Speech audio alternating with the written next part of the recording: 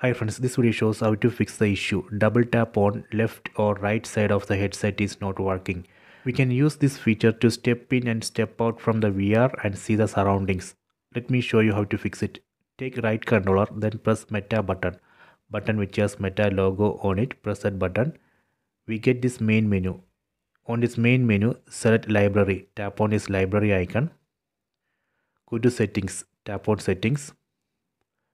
Then select physical space. Tap on physical space. Under physical space, select pass through.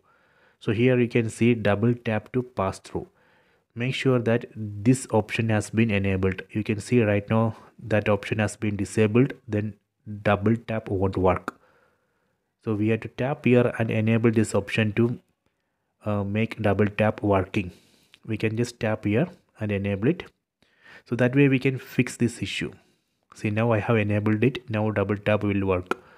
Okay, so I hope you have enjoyed this video. Please subscribe this channel. Please like and share the video.